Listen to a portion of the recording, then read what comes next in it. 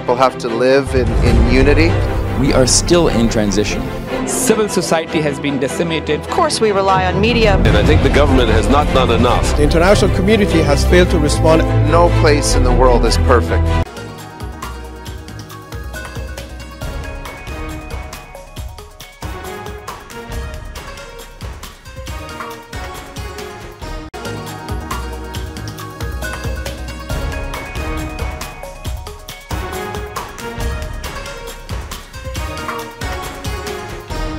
Hello viewers, I'm your host Pratiksha Mishra with another episode of South Asia Focus. Let's begin the show.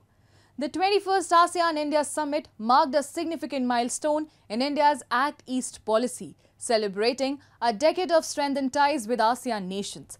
Indian Prime Minister Narendra Modi's commitment to enhancing this partnership was evident through new initiatives, including a 10-point plan focused on connectivity and resilience. With an emphasis on collaboration in fields like science and technology, the summit reinforced the vital role of India-ASEAN relations in shaping the future of the region. This partnership is poised to navigate challenges and seize opportunities in the emerging Asian century. Take a look. India's Act East policy focuses on strengthening ties with the Asia-Pacific region. Initially an economic initiative, the policy has expanded to include political, strategic and cultural dimensions, fostering institutional mechanisms for dialogue and cooperation.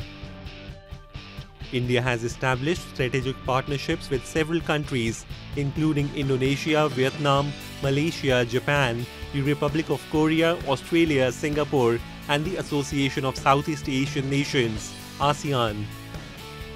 Recently, the 21st ASEAN-India Summit took place in Vientiane, Laos on October 10, 2024, marking a decade of the Act East policy.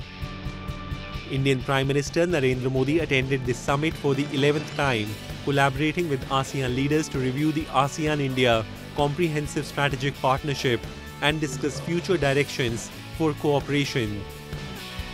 In his address, PM Modi emphasized India's commitment to ASEAN unity, centrality and the ASEAN outlook on the Indo-Pacific.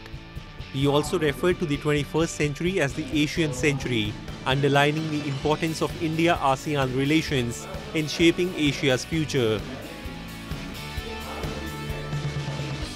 मैंने भारत की act east policy की घोषणा की थी। पिछले एक दशक में इस नीति ने भारत और आसियान देशों के ऐतिहासिक संबंधों को नई ऊर्जा, दिशा और गति दी है। आसियान सेंट्रलिटी को प्रमुखता देते हुए 2019 में हमने Indo Pacific ocean initiative launch किया था। यह ASEAN outlook on Indo Pacific को कॉम्प्लीमेंट करता है। मेरा मानना है कि 21वीं सदी एशियन सेंचुरी भारत और आसियान देशों की सेंचुरी है। आज जब विश्व के कई हिस्सों में संघर्ष और तनाव की स्थिति है, तब भारत और आसियान की मित्रता, समन्वय, संवाद और सहयोग बहुत ही महत्वपूर्ण है। To commemorate a decade of the Act East policy, Prime Minister Modi introduced several initiatives aimed at fostering people-to-people connections, including a youth summit and a startup festival. Additionally, during the 21st ASEAN-India Summit, he unveiled a comprehensive 10-point plan designed to strengthen the ASEAN-India Comprehensive Partnership with a particular emphasis on enhancing connectivity and resilience.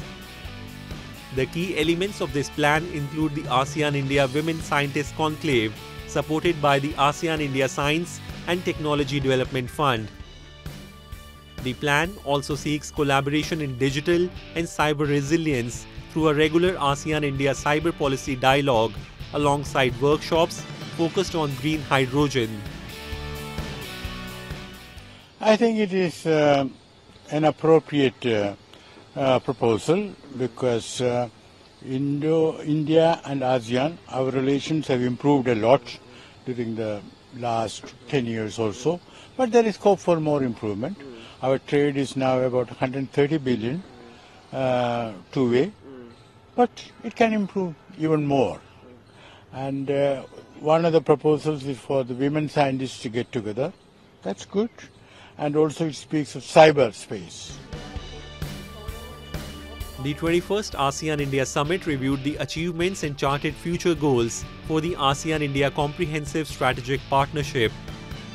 The event served as an opportunity to strengthen ties in various sectors, positioning the partnership as a cornerstone of the region's future growth. Ultimately, the 21st ASEAN-India Summit symbolizes a new chapter in the Act East policy, where strengthened ties and collaborative initiatives pave the way for a prosperous and resilient future for both India and ASEAN nations. The 23rd meeting of the Shanghai Cooperation Organization Council of Heads of Government in Islamabad showcased India's commitment to regional collaboration. External Affairs Minister S. A. Shankar's participation highlighted India's proactive role, signing 8 key documents and emphasizing themes like One Earth, One Family, One Future. His dialogue also promoted India's global initiatives such as the International Solar Alliance and the Global Biofuel Alliance, which align with SCO priorities on sustainability and wellness. India's attendance at the summit amid regional tensions signals a strategic approach to enhance relationships with member states and address shared security concerns effectively. Take a look. The 23rd meeting of the Shanghai Cooperation Organization Council of Heads of Government concluded in Islamabad with the signing of key documents, marking the conclusion of productive and constructive deliberations. India's participation in the SCO meeting highlighted its commitment to fostering regional collaboration and innovation. As a key player in the discussions, India's External Affairs Minister S. Jaishankar signed 8 significant outcome documents that reflect the country's proactive engagement and contributions to the summit's agenda. During the meeting, Jaishankar developed a dialogue centered on the theme of One Earth, One Family, One Future, as well as stated the outcomes of India's initiatives like the SCO Startup Forum, the Special Working Group on Startups and Innovation, and Traditional Medicine, which received support from member states. Jaishankar highlighted that India's global initiatives, including the International Solar Alliance and the Global Biofuel Alliance, align with SCO priorities and contribute to sustainability, climate resilience, wellness and biodiversity. India's decision to attend the SCO summit in Pakistan, particularly when tensions between the two countries have been high, has been viewed as a strategic and pragmatic move for several reasons. This participation underscored India's commitment to regional stability, as it allowed for discussions on shared concerns. Additionally, India's presence at the summit bolstered its relationships with other member countries, including Russia and China, enhancing its regional influence. As made it very, very clear by Jaishankar, so the whole of India stands with him. And there are 2 points. The first point is Pakistan should shun terrorism. It should not send terrorists across the borders. And the second very strong message is the matter to be solved between India and Pakistan is the Pak-occupied Kashmir, the illegally occupied Kashmir part which has been illegally occupied by Pakistan. So that has to be solved, and solved in the sense Pakistan has to vacate that part and hand it over to India. These are the 2 issues, and Mr. Jaishankar has made it very, very clear that these 2 issues are the only ones that we need to solve amongst these 2 countries. By addressing security issues within the SCO framework, India could effectively communicate its perspectives on critical matters. By maintaining the past practice and sending the External Affairs Minister to lead the Indian delegation, New Delhi has sent out a strong message that India takes its association with the Shanghai Cooperation Organization seriously. SCO is a useful, important mechanism. हम पाकिस्तान के चलते अपना role क्यों SCO से reduce करें? तो we have to play a role, we are playing a role. जो भी हमें दिखता है विद द SCO, पाकिस्तान उसमें है या नहीं है, हमें उस चीज को साइडलाइन करके देखना है, क्योंकि जो हमारे इंटरेस्ट हैं in the SCO context, in the larger regional context, multiple जो इश्यूज हैं, दे वेरी लार्ज इंटरेस्ट. जहां तक बात रही पाकिस्तान की और हमारे रिश्तों की, वो तो एक अलग हम कह सकते हैं एक अलग ट्रैजेक्टरी पर है. बहुत क्लियर कट है कि उसमें जब तक पाकिस्तान अपनी प्रोपेगेंडा और अपनी ग्राउंड की टेरर सपोर्ट नहीं कम करता, तब तक हमारी रूटीन रिलेशन नहीं हो सकते. The Shanghai Cooperation Organization was established in 2001 to foster regional security, economic collaboration, and cultural exchange among its member states. Initially, its focus was on addressing issues such as terrorism, separatism, and extremism, particularly in Central Asia.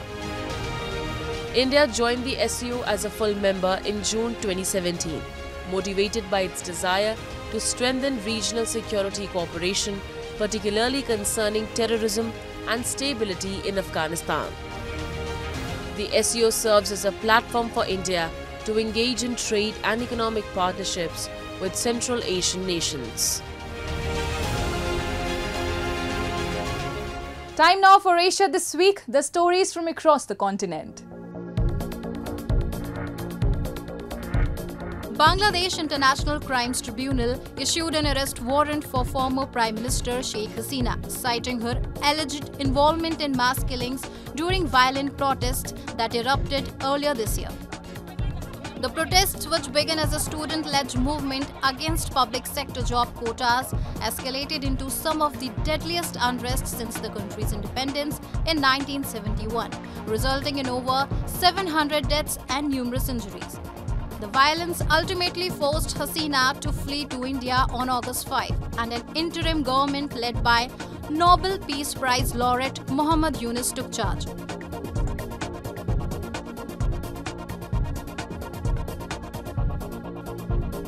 North Korea's state media said that country has designated South Korea a hostile state. It confirmed that the North's National Assembly has amended the country's constitution to align with leader Kim Jong-un's vow to abandon unification with the South as a national goal. And earlier this week, North Korea's military destroyed sections of the road and rail links at the border, calling it a legitimate action against a hostile state as defined by the new constitution.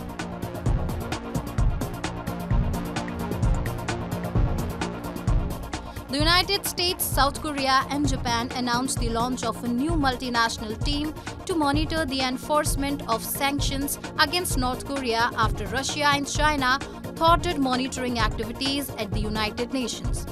The mechanism, named the Multilateral Sanctions Monitoring Team, has been introduced after Russia in March rejected the annual renewal of a UN panel of experts that had over the past 15 years overseen the implementation of sanctions aimed at curbing North Korea's nuclear and missile programs.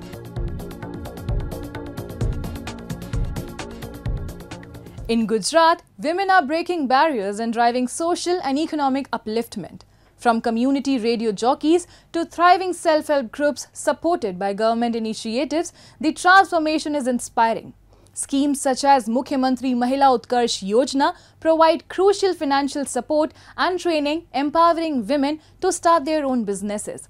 As Gujarat celebrates 23 years of PM Modi's leadership, these stories reflect a commitment to creating an inclusive future, showcasing the incredible potential of women as catalysts for change in their communities. Take a look.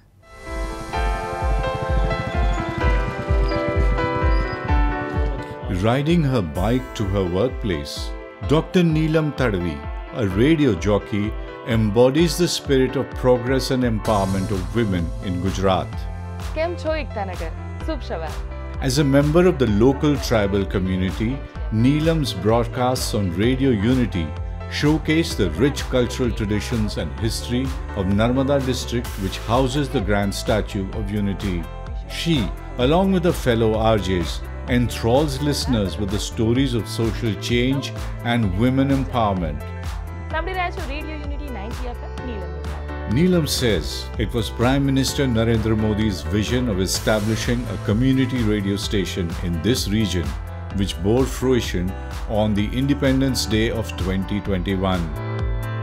माननीय प्रधानमंत्री श्री नरेंद्र मोदी जी का एक स्वप्न था कि यहाँ पे एक रेडियो सेंटर बने, कम्युनिटी रेडियो सेंटर बने और उसमें जो भी आरजे के तौर पे काम करते हैं वो लोकल और ट्राइबल लोग हों. यहाँ पे हम लोग शो में भी विमेन एम्पावरमेंट की बातें करते हैं. The success stories of self-help groups in Gujarat further exemplify the larger trend of women playing a vital role in the state's economic and social progress. And the government support has been a significant factor in the growth of such initiatives. Schemes like the Mukhyamantri Mahila Utkarsh Yojana and the Mission Mangalam have offered financial backing, market linkages and training to self-help groups across Gujarat. Around 24 lakh women are currently active under 2 lakh Sakhi Mandals or self-help groups that are being managed to the tune of rupees 1,000 crores through bank linkage. जब से नरेंद्र मोदी जी आए तब से हमारी बहुत तरक्की हुई. हमारी सैलरी भी बढ़ गई है और हमारे लिए बहुत अच्छा किया नरेंद्र भाई ने. माँ कार्ड बनवाया, वो भी बहुत अच्छा काम किया. हमारे लिए वो विधवा पेंशन की योजना है, वो भी बहुत अच्छी है.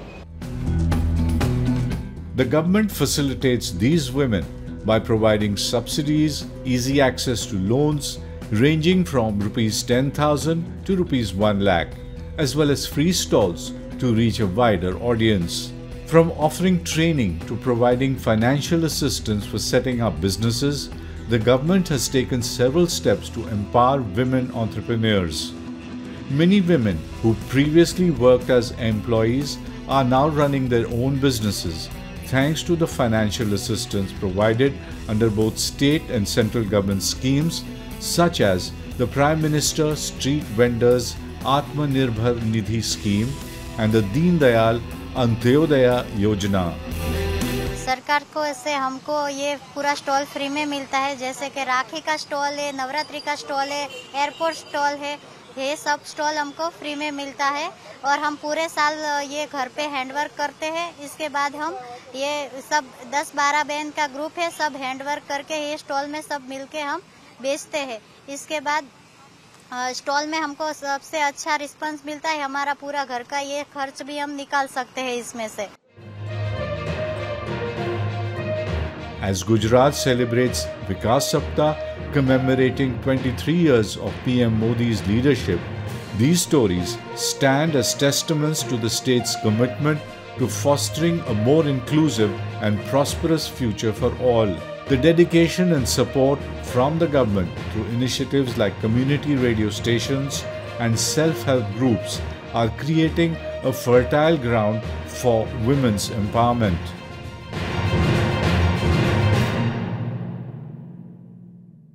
Let's now take you to Ladakh, often called the crown jewel of India for its stunning landscapes of mountains, open skies, winding rivers and lush valleys.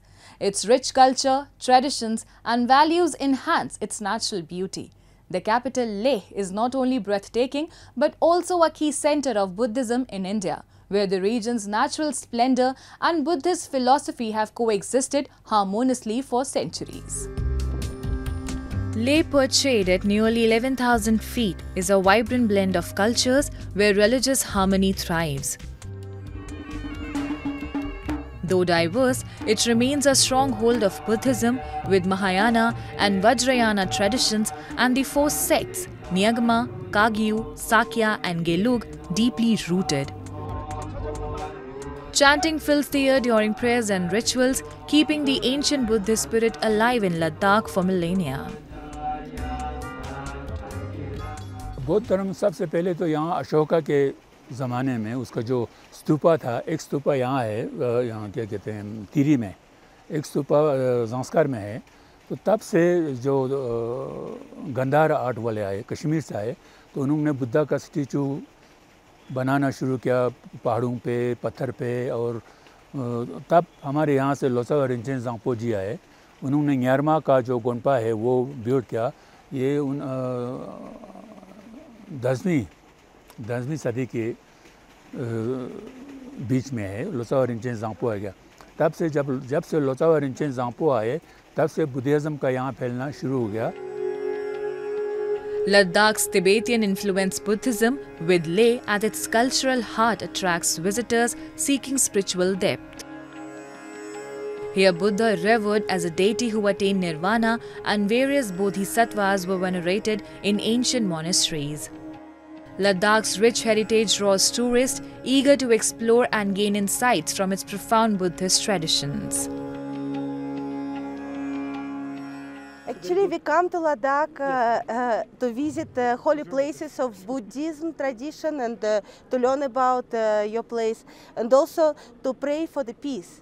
Actually, all these ladies from Russia, from different cities of Russia, come here and we pray for the peace on mountain, on the lake, in every places. And here we also, because we share the same. Actually, we are motivated by the peace in all the world. Now you know that in Russia and Ukraine there is a war, but a lot of people in Russia, they pray for the peace. On the outskirts of Leh, a family's deep Buddhist faith has endured for generations. Despite harsh winters, with temperatures dipping into -20, their daily prayers and rituals continue. The elderly women, vibrant in their 70s, remain lively, embracing their faith, culture, traditional dance and song with unwavering passion. In Ladakh, Buddhism is woven into education. At Mahabodhi Residential School, from nursery to +2, each day begins with prayers to Buddha, blending academic learning with Dharma teachings to nurture compassionate, responsible citizens. Dhamma is very important because Dhamma includes all the ethical values, all the principles of Lord Buddha, and without it, a modern education is meaningless. So therefore, I think that Dhamma is very much important in everyday lives of everyone. In regional classes, children learn about the equality of all faiths, with Dharma education aimed at fostering respect for others. Each class begins with meditation, yoga, and mindfulness practices. Students explore Buddha's life, his struggles, the pursuit of truth, and the core teachings of Buddhism. For those interested in pursuing religious studies as a career, numerous opportunities are available. Buddhism is a way of life. It's teach about students how to grow morally and with disciplines and all. So with that, we try to understand the teachings of the Buddha to the students. With that, we have different sections. We have includes with the yoga, meditations, which help to concentrate on breathing in and out, which help to concentration, which helps in studies as well. So it's and also in Buddhism, we have a Buddhist teachings. Not only that, we have teach on moralities and overall growth of the students. Tibetan Buddhist mythology features spirits, deities and demons symbolizing good and evil depicted in temple art. Their stories come alive during annual festivals in Ladakh's Kampas, especially through vibrant mask dances.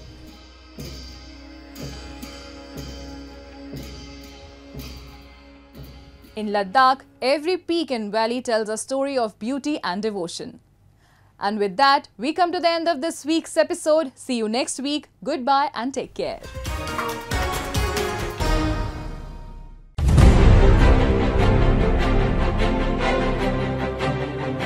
People have to live in unity. We are still in transition. Civil society has been decimated. Of course, we rely on media. And I think the government has not done enough. The international community has failed to respond. No place in the world is perfect.